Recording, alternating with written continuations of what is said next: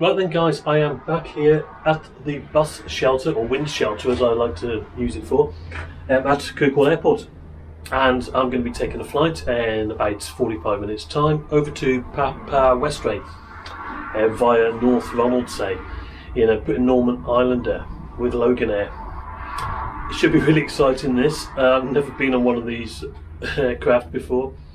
I don't think it's very big at all, really. And why don't you come with me for the trip anyway? We'll find out what it's like. Beautiful day for it. Hopefully take some great shots on the way, and I'll see you on board. Cheers for now.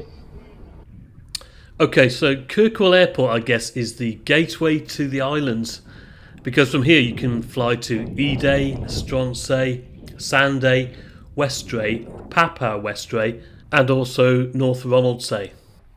Now, I've flown up here the day before from Birmingham via Aberdeen. I'll link the video from that second leg, by the way, just up here. As you enter the terminal building, you have the check-in desks for anything other than the inter-island flights on your right here. To your left is the bar cafe area, and I'll tell you what, they do a great breakfast in the morning if you're ever up here that early. As you walk past the glass cabinets displaying interesting artefacts from the islands, there's the rather unassuming baggage carousel just right in front of you. And then around to your left is the check-in desk for the inter-island air service. Baggage is weighed and placed on the belt, and as you can see here, both passengers and crew exit through this door on the right. Yeah, there's a great view from the ramp from here. Not much going on, to be honest, other than another Saab 340 and our aircraft, the Britten-Norman Islander, which was just taken off for North Ronaldsay before returning to prepare for our flight due to depart at 1600 hours.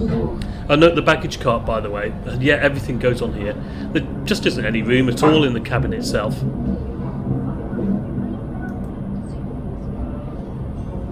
We were soon called to board, and yeah, it was a short walk over to GBLDV, the 38-year-old twin-propeller Britten-Norman BN2 Islander.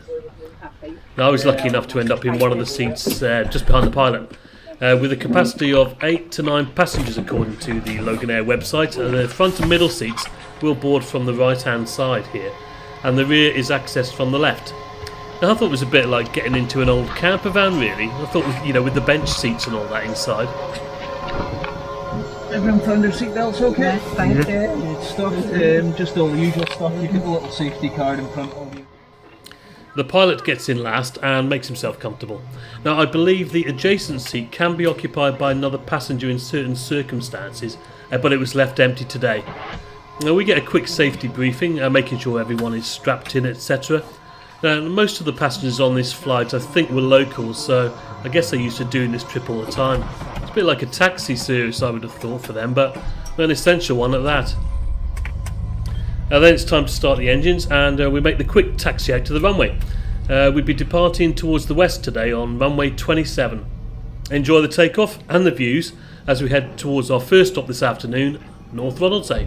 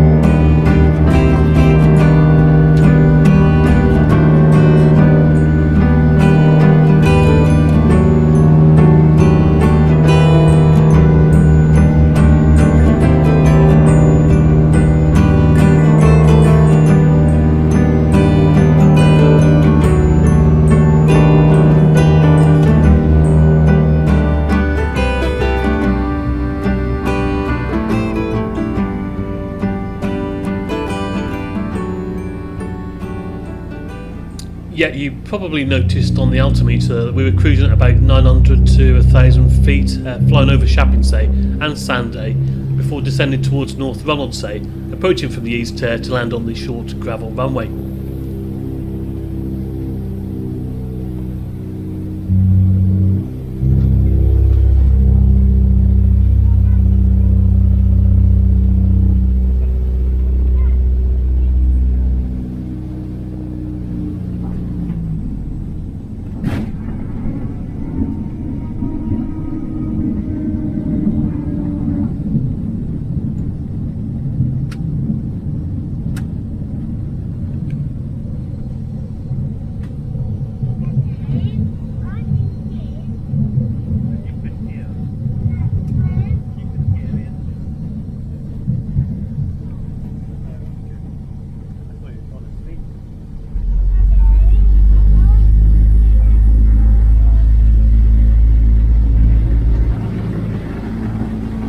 The pilot then taxis back to the terminal building to drop off a couple of passengers and then pick another couple up.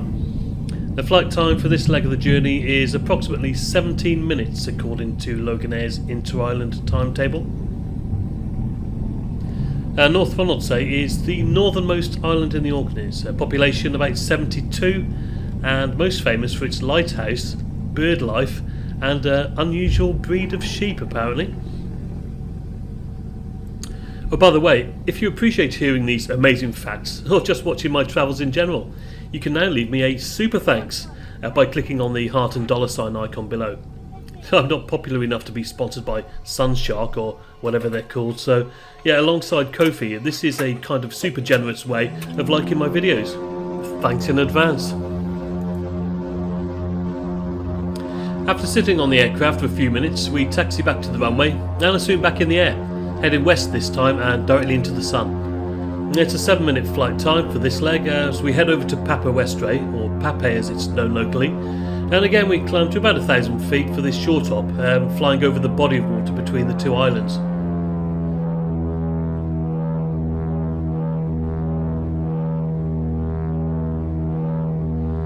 Have a quick check of the legroom.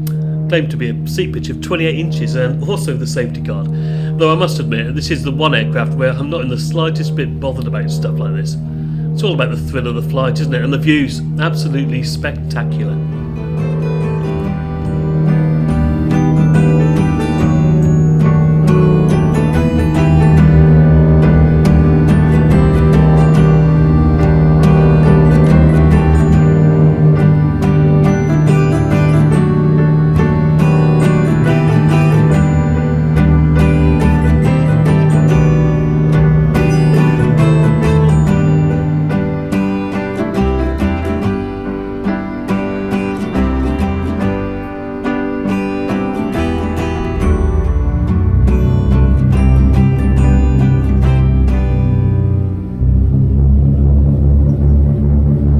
So here we are approaching the airfield at Papa Westray from the north this time. And if you're flying in, I guess you just line it up with the main road which runs alongside just here on your left.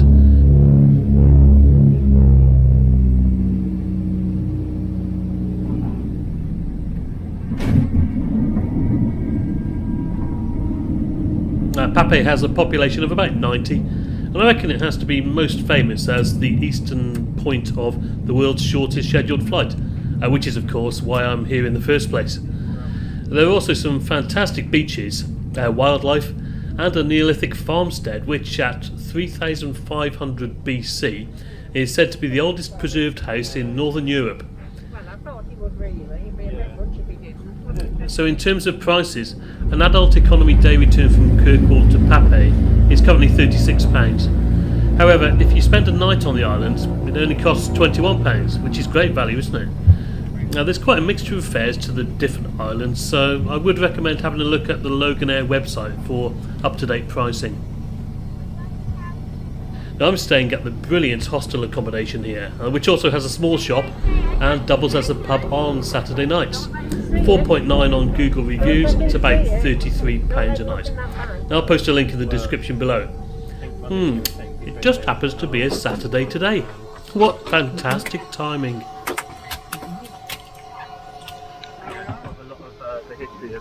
and all the Brilliant. old archives and things like that. So. Any time to explore. Thank you very much. See you later. After going through arrivals, which was basically a gate, and a baggage reclaim, it was time to make my way to the hostel. And then I decided to take a walk out to the aforementioned Neolithic monument, just to watch the sunset really, and reflect on the day I'd spent travelling. Well guys, travel is amazing, isn't it? And everybody should do it. I know that sounds a bit obvious, but yesterday I was in Shrewsbury, and today I'm on Papa Westray in the Orkney Islands, which is pretty remote, and I got here on the smallest aircraft I've ever flown on. But isn't it brilliant, because you know, I'm just basically standing in a field now, but look at that, look at the views tonight, and I'm coming down here to watch the sun go down. A fantastic day, some amazing sights, some fantastic scenery. Everybody should try it, and honestly this has been one of the best travel days I've ever experienced, I think.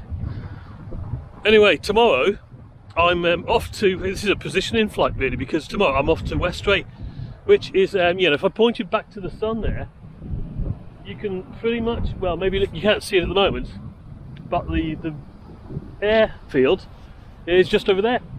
And we're flying from Papa Westray airfield, which is just there. You can just see the red and white, kind of the boundary of the airfield, and it is the world's shortest scheduled flight, around about 90 seconds. So, and that's going to be amazing too, I'm sure it is. But in the meantime guys, thank you so much for watching this. I hope you've enjoyed it as much as I have, and until the next time, cheers for now.